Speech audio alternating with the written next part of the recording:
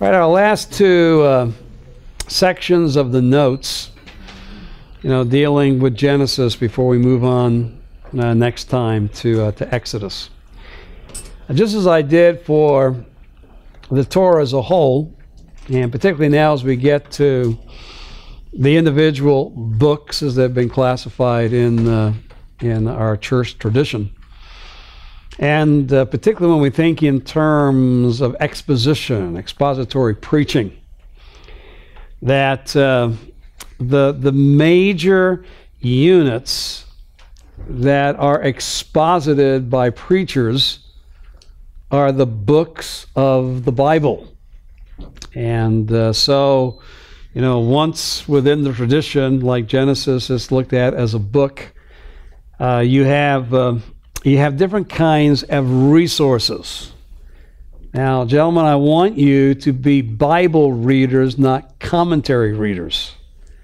Commentaries are there to help you understand what you're reading in the biblical text. They are to be tools and not crutches. By the way, that goes even when we get to the New Testament, to the expositions by our own presidents.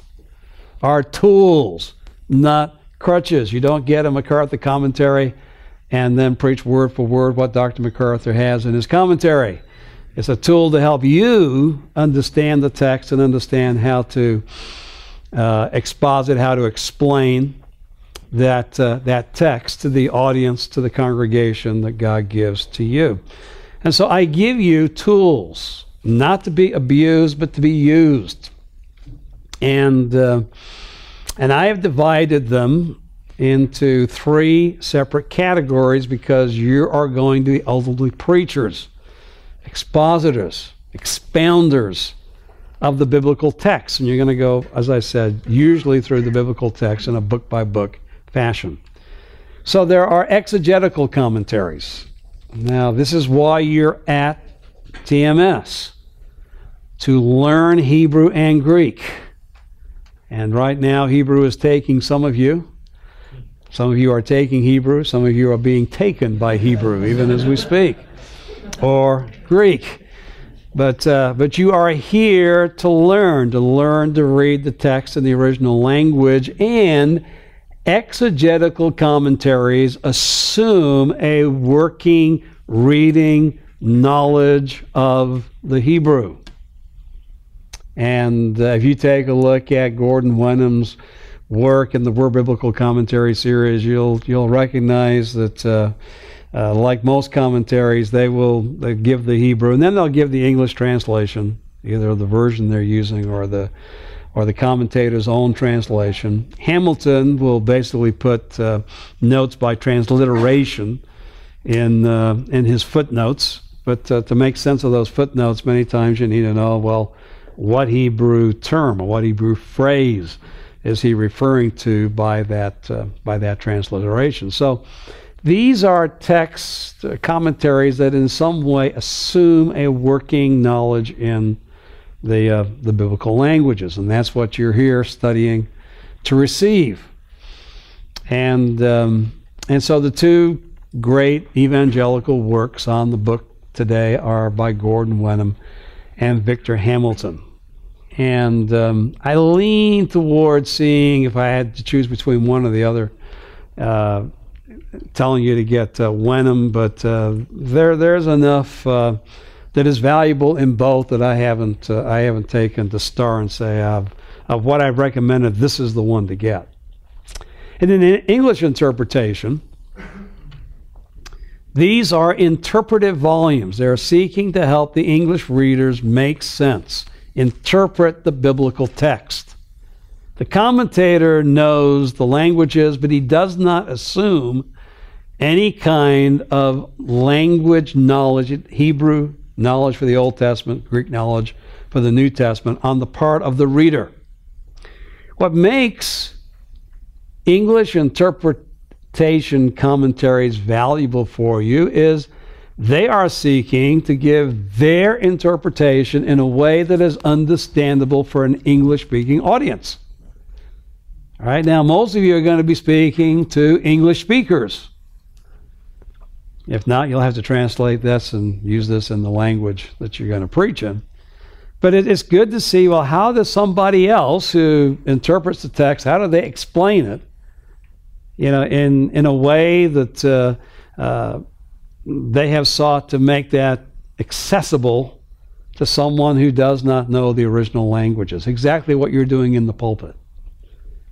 So I find the English interpretation commentaries, one or two, valuable to have as well. Once I've wrestled with the text, what I think, that it means exegetically, well, how can I explain that in a way that's going to be understandable to an audience that does not know the original languages? Well, you've got some tools that already seek to do that. And then you have what we know as expositional, which in one way or another are either, with Ken Hughes's volume, his actual sermons that he gave on Genesis, reproduced word for word in his Preaching the Word volume. That's also what you have with Dr. MacArthur's commentaries on the New Testament. They are expositional. They're literally what he preached. And usually what is added to expositional commentaries are two things: illustrative material and application. Not just, this is what the text meant, but this is its implications, its applications for those of us as believers in Jesus Christ, for those of you who don't know Christ, evangelistically.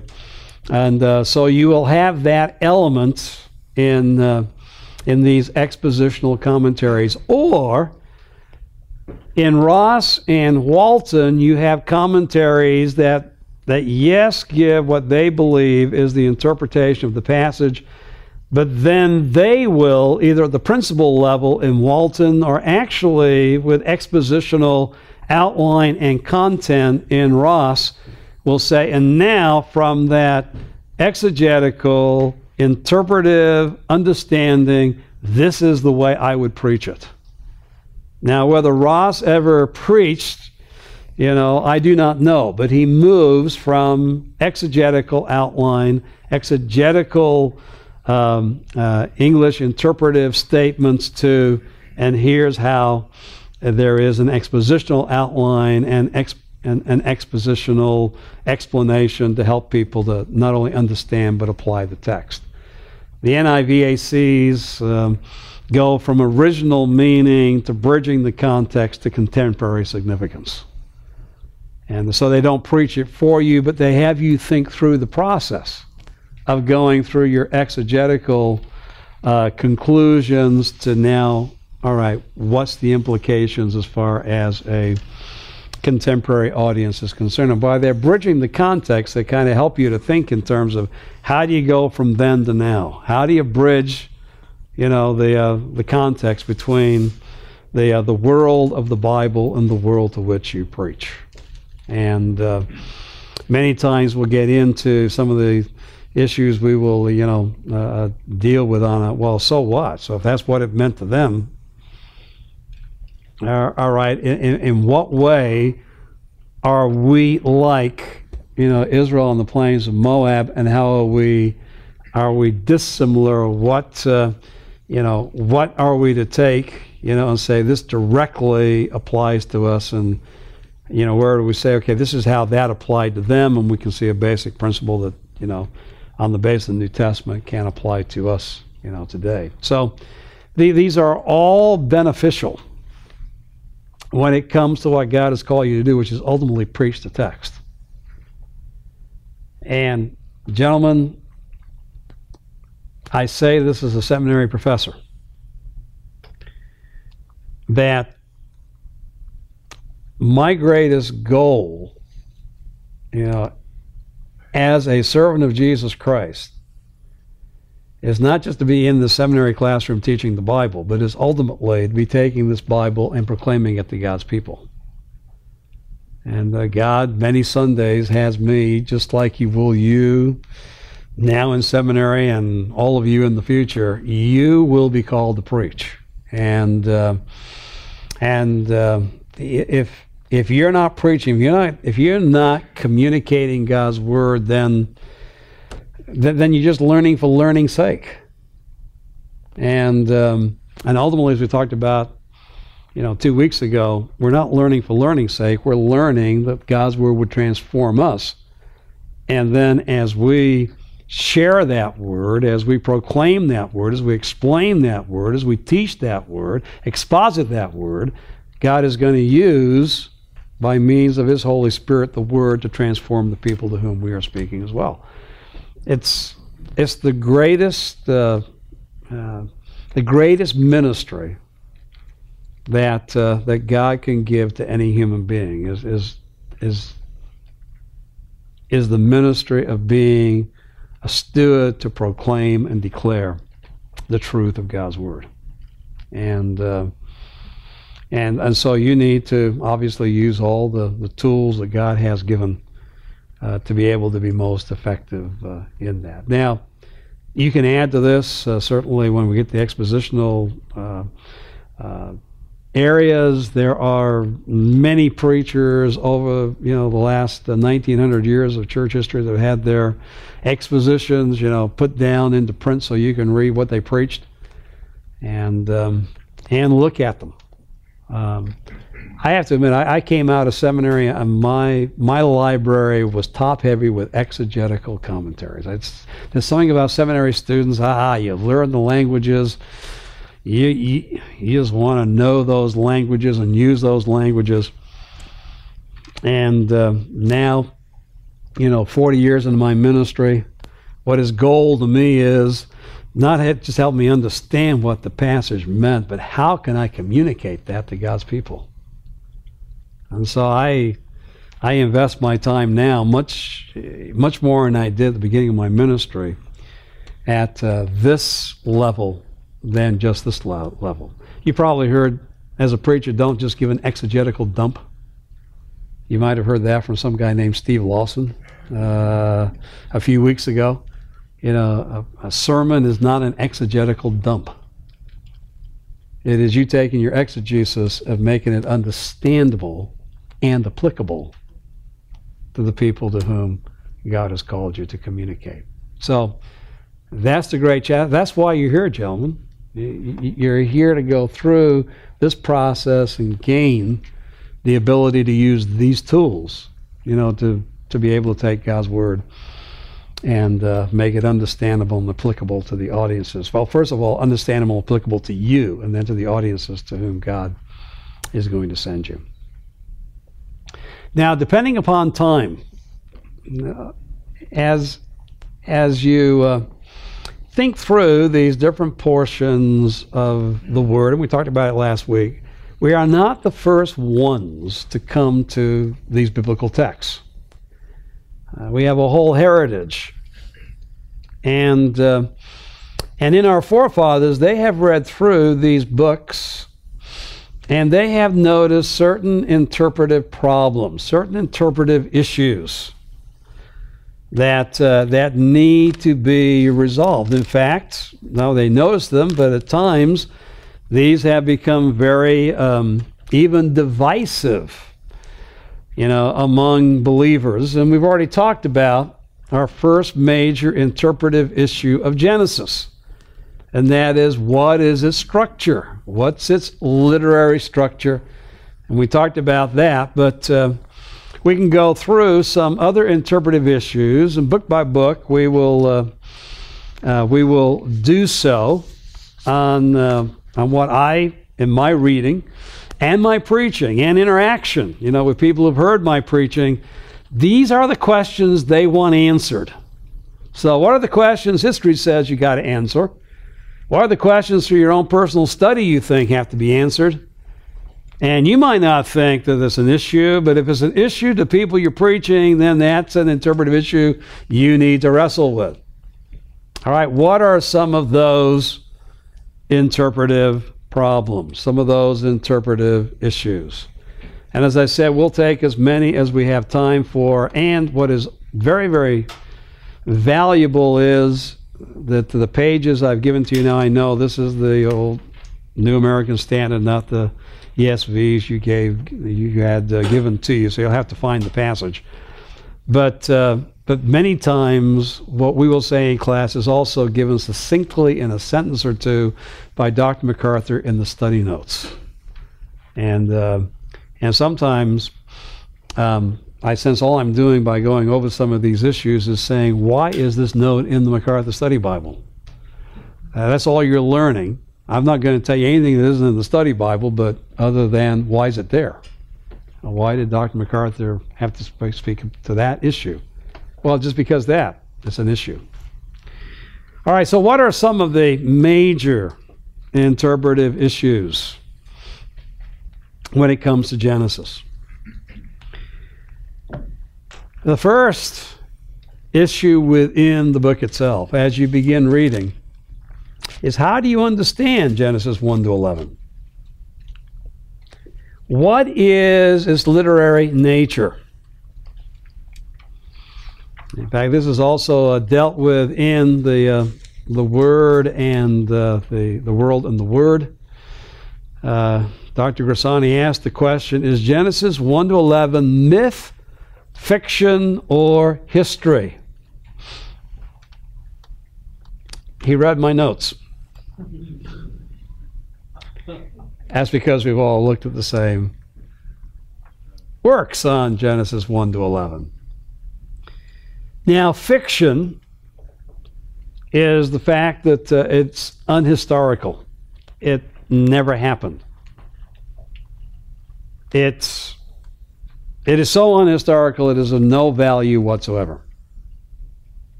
Now, obviously, anybody who writes a commentary thinks that it has some value, even if it's not history.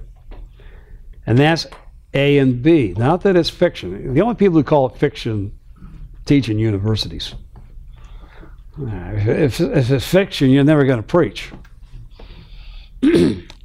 So those who preach, is it myth? That is, these are mythological stories. They're like the ancient myths that are trying to communicate some basic truths about life, but they do it in a mythological, in somewhat of a fictional way.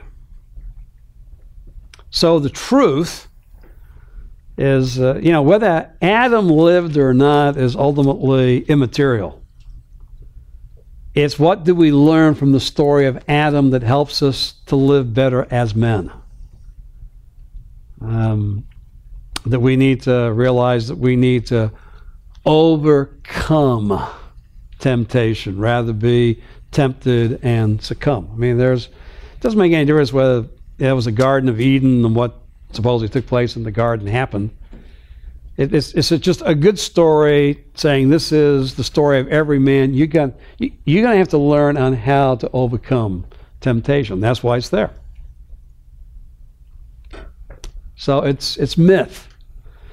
Or, one of them in Kidner is symbolic theology. They read the ancient myths and said, you know what, there's more of an historical content, more historical facts. We can't validate every last thing that is in Genesis 1 to 11. But it is an account based upon history. But this account based upon history is not a history lesson, but it is to teach theology. It is symbolic theology. Now, I've never figured out the difference between A and B. I mean, my crass way of discernment is, it's how evangelicals can say there's something historical about the text, but still say it's not historical. It's symbolic theology. And of course, since we're all committed to evangelical theology, it kind of salves our conscience to say, well, this is symbolic theology and not myth. Myth is a term used by those liberals. But I know at the end of the day, there's a whole lot of difference between the two. Now, I would say this, that yes, Genesis is teaching theology. Genesis 1 to 11 is very, very theological. It's telling us something about God and man's relationship to God. It is theological. But it is still also historical. These things really happened the way the Bible describes it. Number one, there is no literary distinction between the first 11 chapters and the last 39 chapters of Genesis. No discernible literary distinction, the same literary style. And this has been worked out by Hebrew grammarians, and certainly there is a narrative style. It's not poetic, it's narrative. That is in Genesis 1 to 11. When Israel is hearing this on the plains of Moab, and you said afterwards, do you think that Adam and Noah are symbolic individuals? They would say, what? No. The 6 days of creation is what? Well, particularly when you've been keeping the Sabbath, as we'll talk about in just a few minutes. Obviously, the 6 days equals 6 days. I know what 6 days is because, you know, the commandment tells me 6 days you are to labor and the seventh day you are to rest, because in 6 days God created the heavens and the earth, made the heavens and the earth. On the seventh day He rested. So every 6 days you work and every 7 days you rest, because that's the way God did it. So don't get into me on all the ways Yom can be taken within the Torah. I mean, that's just the way it is. So they would see it as historical narrative. There are many discernible, as you can see, historical features. 64 geographical terms. You know, beginning in, you know, chapter 2, you know, verse 14. The name of the third river is the Tigris, and the fourth river is Euphrates. Well, you're going to go through the rest of Scripture and see the Tigris and Euphrates be mentioned. All the way to, you know, Revelation 16, when the Euphrates is dried up so the kings of the east, you know, can come and invade the promised land. So you got geographical terms. You got 88 personal names. You got 48 generic names. You know, different kinds of metals, and it's not just metals, but it you know, literally, you know, says you know what these metals were that were found, you know, in the garden. There's gold, there's bdellium, there's onyx stone. I mean, these are real things. There are 21 cultural items. You know, wood, metals more broadly, buildings, musical instruments. You're listening to this on the plains of Moab, and as Israelites, you're saying these are individuals, and these are things, and these are places that we are aware of. What do you mean symbolism? And then for those of us who are New Testament believers, the New Testament mentions Adam and it mentions Noah. It mentions creation, it mentions the flood. Can I put it this way? Jesus didn't hesitate, you know, speaking about Adam and speaking about Noah. Now, liberals say, well, it's just accommodating to the audience because they believed it. And my answer is, Jesus Christ spoke truth. And if he said a certain event happened, a certain individual lived, they did. He spoke truth. And so New Testament confirmation for those of us who are believers. So we enter into our reading of all of Genesis saying God is recounting through Moses what happened in history. So first on the plains of Moab, Israel might learn, and now as written scripture, that we might learn who God is, what God did, and why. And what is its significance? What was its significance to Israel? And with understanding significance to Israel, what is its significance for us? So, gentlemen, you don't read through saying, did this person exist? Did this really happen? It did. And God's Holy Spirit has given this text to us. And an accurate translation means that this is exactly what God said in the original, and that's how we are to understand it. Now, that doesn't mean that there aren't some things very difficult to understand. And it's amazing that many interpreters never get out of Genesis chapter 1. I have literally read commentaries where a third of the commentary is devoted to Genesis 1 and 2. Well, why? Because this is where people read and have all kinds of questions. All right, well, what are some of those questions? Well, how do we grammatically understand the first 5 verses of Genesis? In the beginning, God created the heavens and the earth. Now the earth was formless and void, and darkness was over the surface of the deep. And the Spirit of God was moving over the surface of the waters. And God said, let there be light, and there was light. God saw that light was good, and God separated the light from the darkness. God called the light day, and the darkness he called night. And there was evening, there was morning, one day. Right? Is that a literary unit? Or does verse 1 stand by itself, followed by verses 2 through 5? That's what the gap theory, which is very unlikely with Hebrew grammar. In the beginning, God created, and the earth became formless and void, and God said, let there be light. That there's 3 distinct statements that are made there. Verse 2 certainly seems like what is known as a circumstantial clause. It gives the circumstances underlying the events that are then recorded in verses 3 to 5. Is this talking about God's original creation or a recreation? Is in the beginning God created? Is it really not the beginning, and did this not really begin God's creation of the universe? And my answer would be, it's not a recreation. This is the creation of the universe.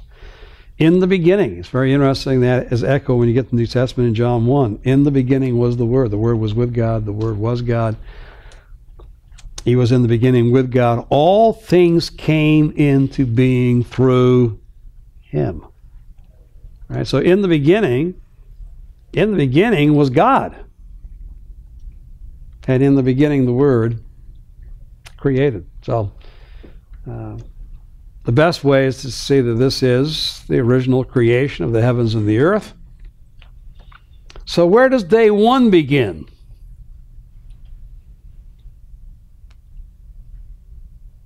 Does it begin in verse 1, or does it begin in verse 2, or does it begin in verse 3?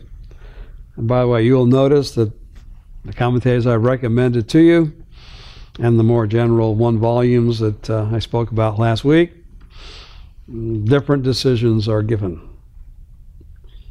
It would seem as though all 5 verses are best taken to speak of the first day. This was the beginning.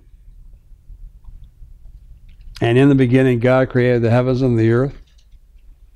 And He brought forth the earth in this way, verse 2, for whatever purpose. The earth is formless and void. Darkness was over the surface of the deep. The Spirit was moving over the surface of the waters. And then beginning with the rest of day 1 through day 6. And we'll talk about this down in the chart that you can download, and that is that that which is That which was formless is given form, and that which was empty or void was filled. With a correlation between what happens on day 1 to 3, as far as the forming and the filling that took place on days 4 through 6. But all of verses 1 through 5 are day 1.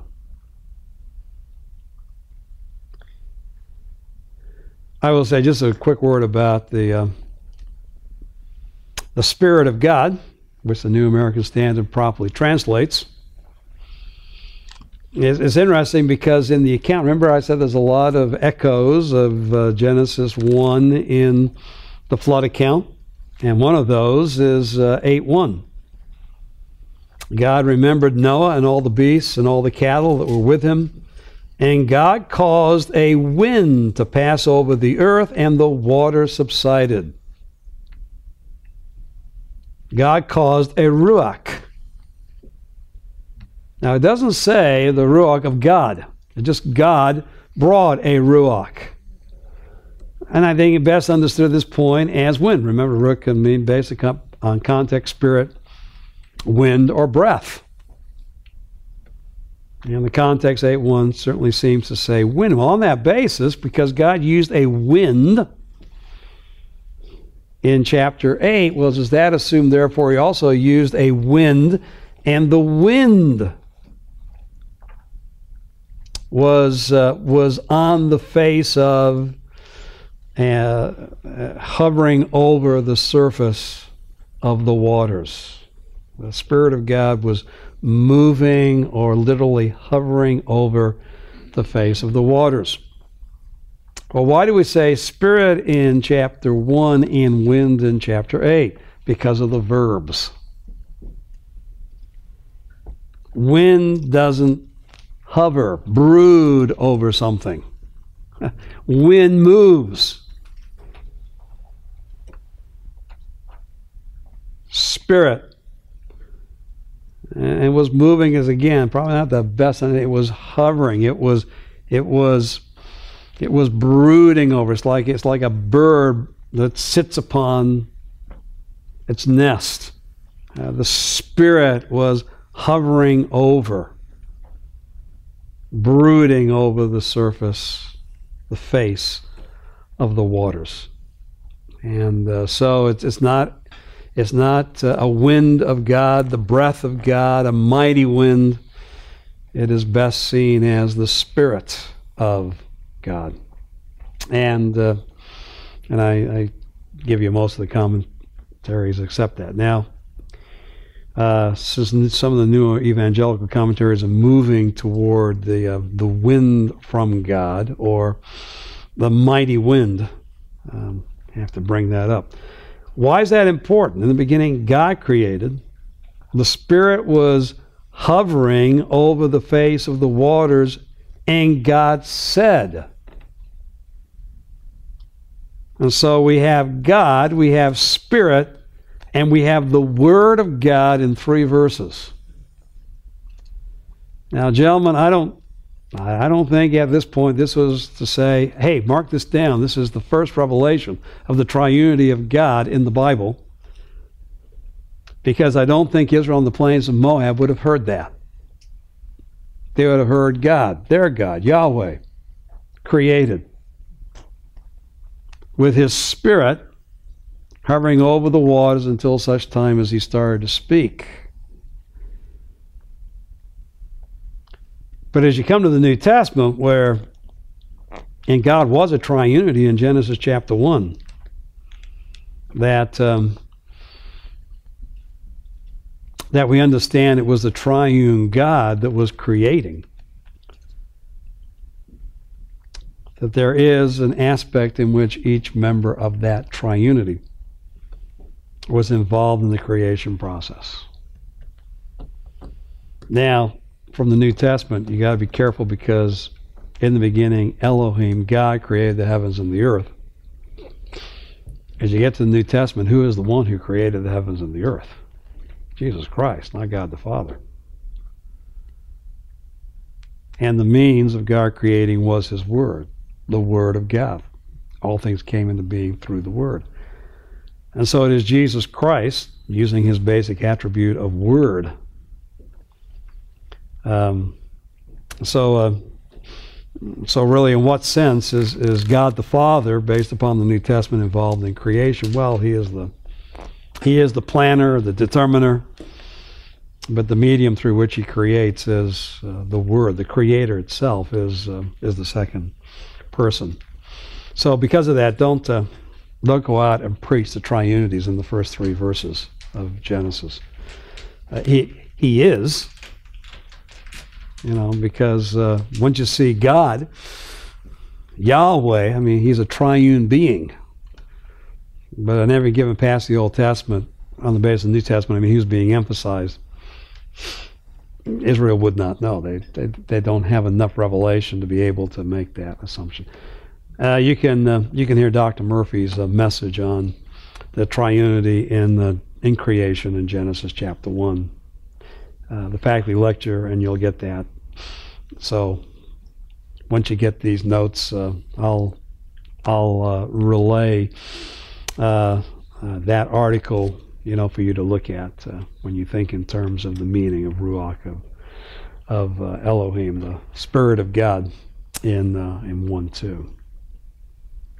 A lot of ink been spilled on how do we understand day, Yom. And I'll just go right down to the major viewpoints today, because really in our circles, and I'll leave that there. See if we can just get that. No, yeah, it's going to show. There we go. All right. Because really in our day, the discussion comes down in our circles to what I have listed as A and E. All right, so let me put that up there. There you go. The 24-hour day, and I know theory because all do not hold it, and the literary framework, theory, or you can put interpretation.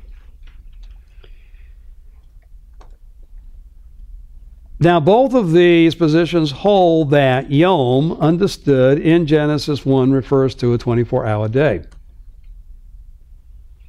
You say, then what is the difference? Well, the difference is, coming back to our symbolic theology, that is, I've given the chart for you, there's a very definite structure, literary structure, to Genesis 1:1 to 2:3. And I've given it charted out there for you.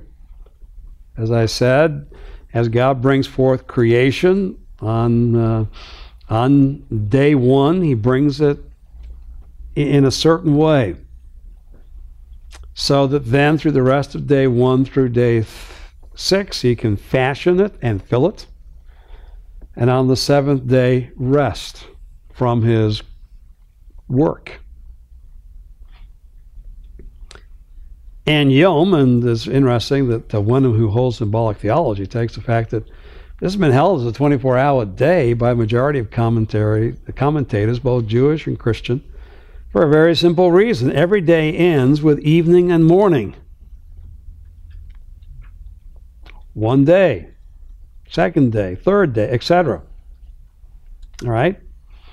Every 24-hour period has one evening, one morning.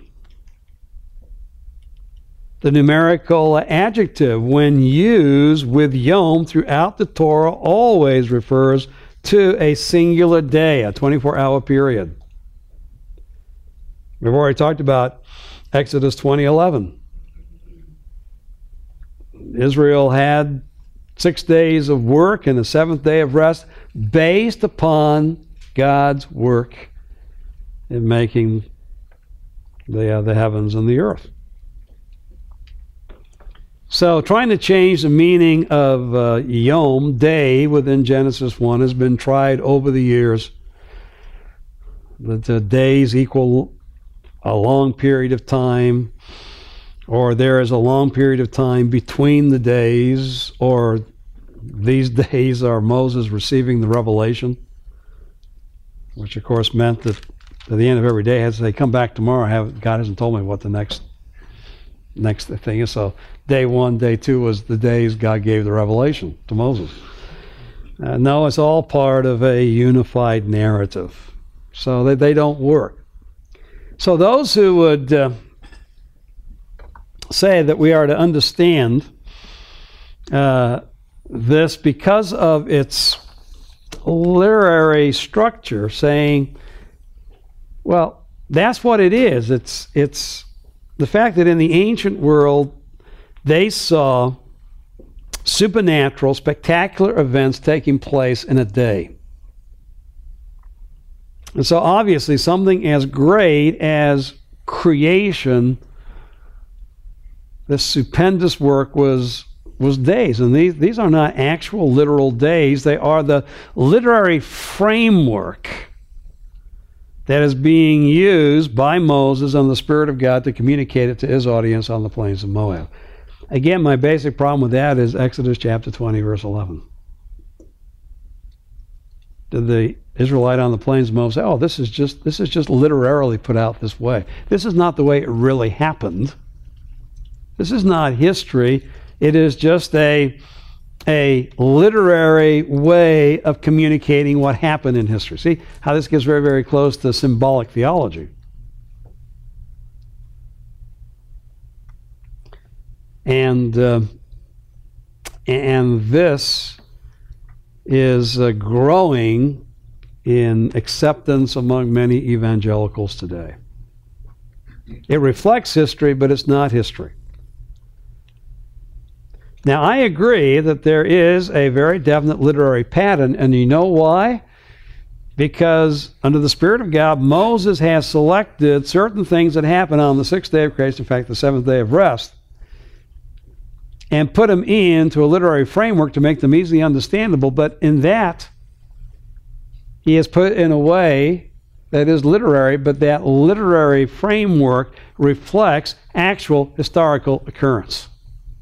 We're going to see this again next week. The plagues of Egypt, as they are narrated, have a very definite literary pattern to them. And why could Moses develop that literary pattern? Because he had actual events that he could record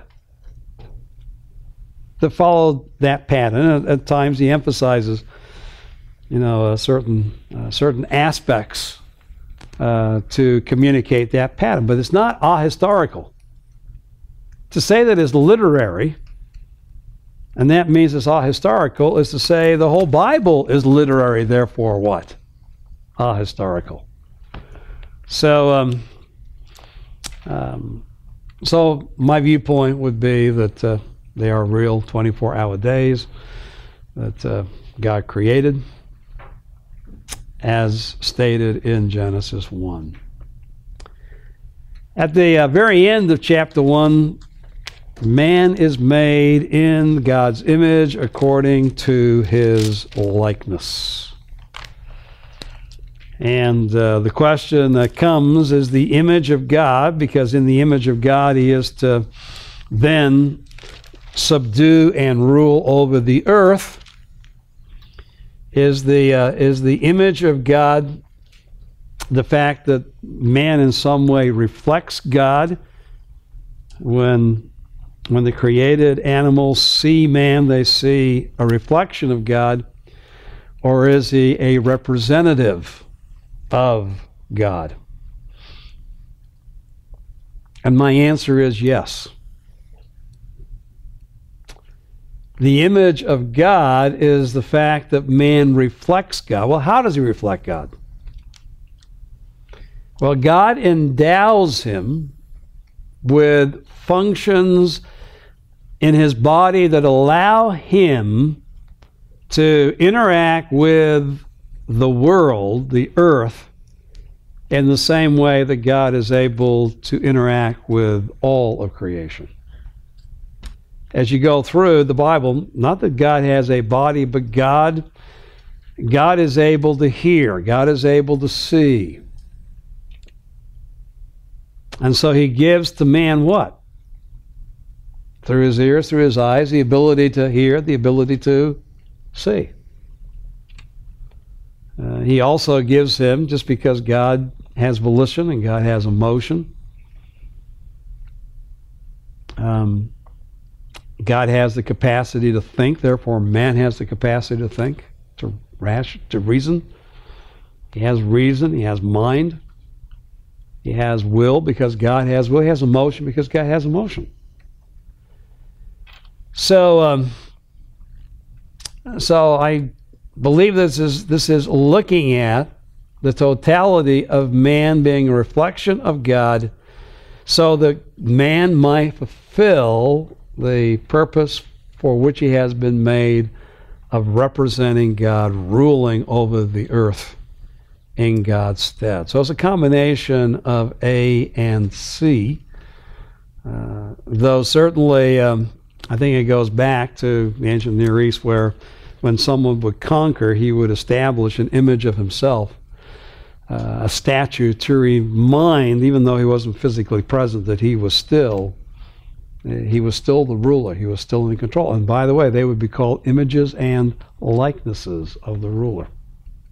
So man is not a statue. He is an image that represents God, just as those images that in some way were reflected when they saw the images. They saw something of that individual, but what they were reminded of is that individual rules over us. So it is both A and C.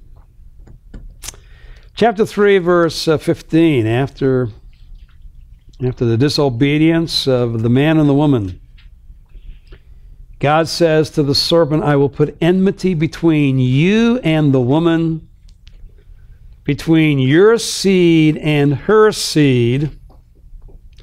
He shall bruise you on the head, and you shall bruise him on the heel. Now remember, we talked about the fact that seed is a singular term that can have a corporate meaning.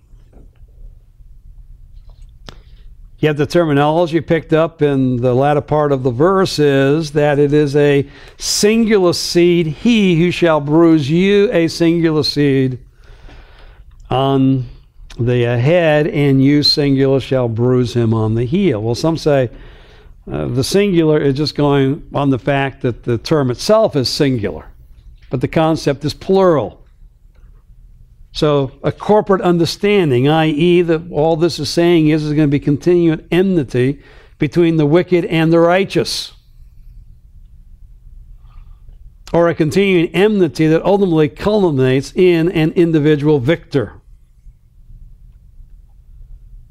But the most classical way, traditional way, and I think best way to understand it is the seed here is on the basis of he shall bruise you and you shall bruise him as singulars, that it's looking to ultimately a confrontation between the singular seed of the serpent and the singular seed of the woman. And the serpent being used by Satan, it is looking ultimately at Satan, or even Satan's representative, and the Messiah. Now, whether that is to be interpreted at what happened at the cross or what will happen at the second coming of Jesus Christ, what is the ultimate referent of that singular understanding? And I don't know. Certainly the classic Christian understanding is at the cross, Satan inflicted a bruise on Messiah's heel, i.e. what is ultimately a non-mortal wound, and he shall bruise you on the head. He shall crush your head, and you shall bruise him on the heel. Crushing of the head is a lethal resulting in death. And so it's usually thought in terms of this is the place where Christ was wounded, but in that wound, he won the ultimate victory over Satan. I say that because crushing of the head is tied in later in the Torah in Numbers 24 to what Jesus Christ is going to do to his enemies at the second coming, at the end of the days. This is the one, the star is going to come out of Jacob, is going to crush the head of his opponents. So that singular understanding could be looking, to ultimately, singularly, the Messiah and the defeat of Satan's tool, just as his serpent was the tool here, his tool which would be the Antichrist in the future. Not the traditional, but I'm not sure that might not be the way to understand it here. The enmity between you and the woman, and that enmity is, yes, something that begins, but really what it focuses upon is ultimately this enmity, this attack that is going to culminate in the victory of the woman's singular seed over the singular seed of the serpent. What is the identity of the sons of God in chapter 6, verses 2 to 4? With Dr. MacArthur, I believe that they are angelic beings. I think that's clear from the way it's picked up in the New Testament. Is that clear in Genesis 6? And my answer would be no. By the way, it's very, very interesting that as you go through the first 11 chapters of Genesis, do you realize that there is nothing explicit about the angelic realm? Even Genesis chapter 3. The serpent is the serpent. It's an animal that God created. Now, did the serpent speak as the serpent? And my answer is, I don't know. I don't think so. Because it seems as though speech goes back to the image of God. God speaks, therefore man speaks. Now, I know we have all kinds of people that think they can talk to the animals can talk to them.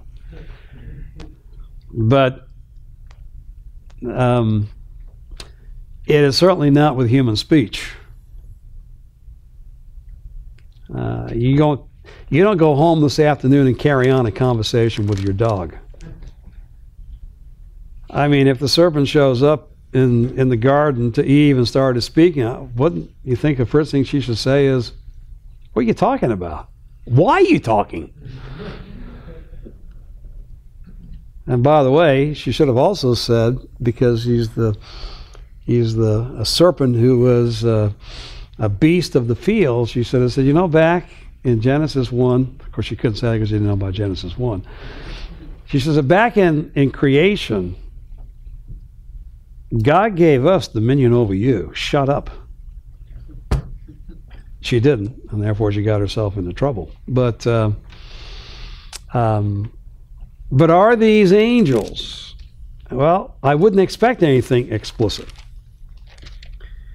But who are the sons of God who saw the daughters of men? And in some way, this brings about God's judgment. Man is flesh. His days will be 120 years till the flood is brought. And certainly sons of God can refer in other passages, even in the Torah, to angelic beings. It's possible. It's again like triunity. Moses has not clearly revealed anything about the angelic realm at this point, so how can he speak about angels when there's nothing angelic so far? In fact, the first time we really see anything about the angelic realm is when the angel of the Lord comes, and the angel of the Lord speaks for Yahweh himself, and even claims to be Yahweh.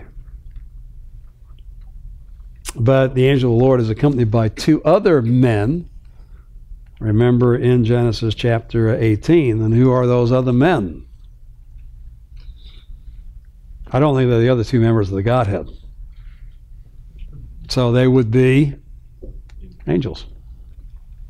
And really, that's the first time the veil is pulled back. And obviously, as we go through the Bible, more and more will be said of this realm, this personal realm that exists, that is not human, and though interacting with this world, is not of this world. It's not of this earth.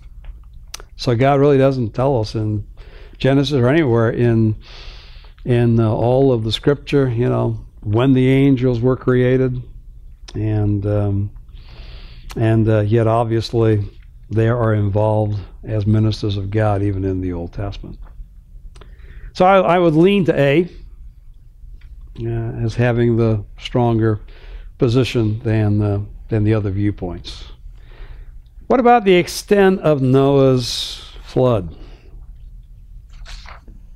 Well, I believe it was worldwide, and I give you the reason why.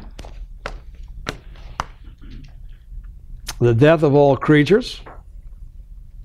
It was a local flood, and some say, well, it just says it flooded the earth, which means flooded the land. The land is a restricted area. So why worldwide? Well, it destroyed all creation. Why even build an ark? Just have Noah move. The depth of the water, which was higher than all the mountains of the earth. Now, if you know anything about, water, it's always going to, if there's a higher place, it's always going to flow what? Down. So if it's above, then it's got to be above the highest point on the earth at that point. And of course, no matter where upon the earth, if it's not the highest point on the earth, it's going to flow down somewhere. The duration of the flood, 150 days, laid a biblical testimony that it was worldwide. And by the way, it's very, very interesting today that some 200 and some different cultures have been found, and every one of them has a flood story. Even on the island of the islands in the South Pacific, they have a flood tradition. Somewhere in the past, they talk about their lands being flooded. Now, they're little islands in the middle of the ocean, and they're talking about there was a time when there was a flood. So how did this information get to all the cultures? Well, it could have been a local flood, and then when they were scattered, they took the tradition with them. I understand that, but it's very, very interesting, a worldwide flood. And the fact that God judged by flood, the gods, whoever they see as the gods, judged by a flood of water, is something that has now been found in over 200 cultures around the world. Very interestingly. That's not biblical, that's just interesting. The first ones were. Why was Canaan cursed? When it was Ham's sin that was recounted. So 9:24, when Noah awoke from his wine, he knew what his youngest son had done to him. So he said, cursed be Canaan. Well, what happened to Ham?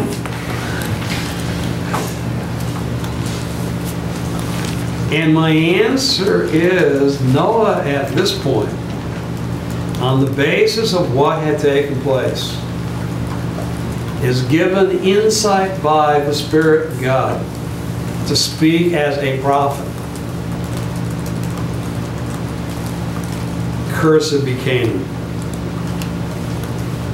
A servant of servants he shall be to his brothers. But he also said, blessed be the Lord, the God of Shem, and let Canaan be his servant.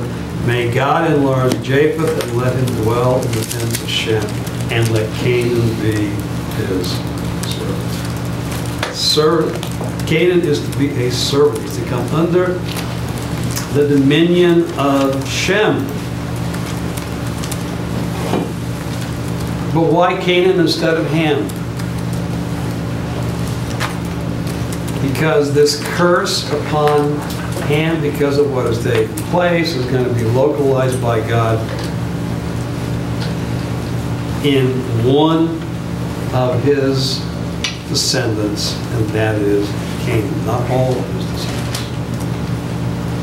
Remember the Noahic covenant. Noahic covenant where God has said, I'm not going to bring a total and complete judgment, and there's an echo of this here.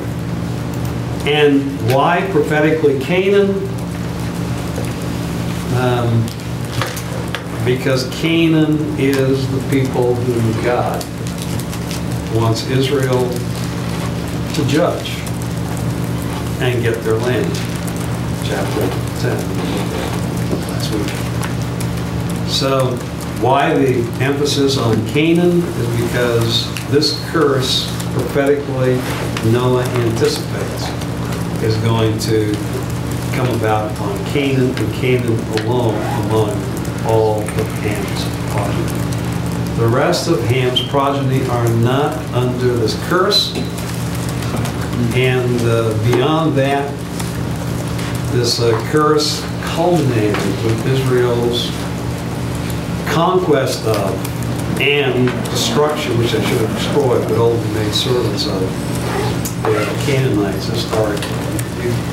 There's no cursed people upon the earth today. You can't take a look at the rest of the members of Ham and say they're under the curse.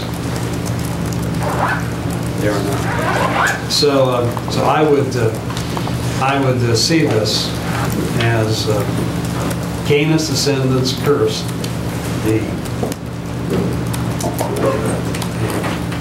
Noah looks, as it were, as a prophet and sees what God is going to do.